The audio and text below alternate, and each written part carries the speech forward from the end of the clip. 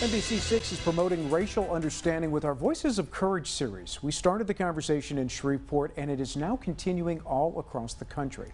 One of the largest stations in our parent company, Nexstar Media Group, has promoted the project, and our news director John Walton was featured in a recent podcast interviewed by the Los Angeles news director about how the series started.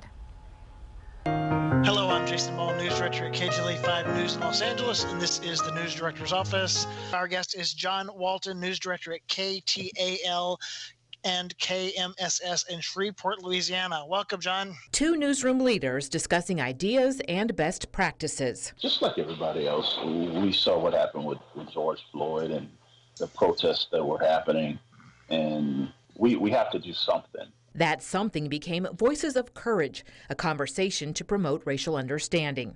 Staff members of NBC6 started the uncomfortable conversation by sharing our own stories. I don't care if they're black, white, yellow, or green. If they treat you with respect and kindness and friendship, be friends with them. Walton bravely stepped from behind the scenes into the spotlight to share his experience. We want to go home at the end of the day.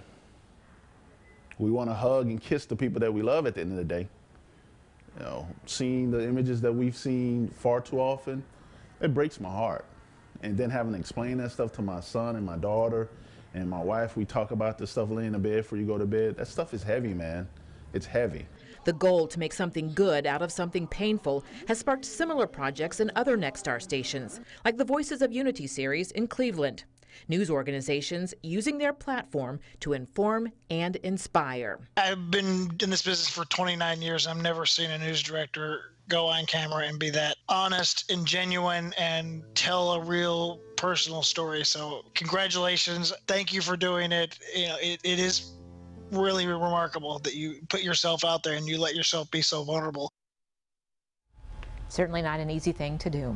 And you can join the conversation on Facebook. Just go to the KTAL NBC6 page and join the group Voices of Courage. Hundreds of people have done so this week.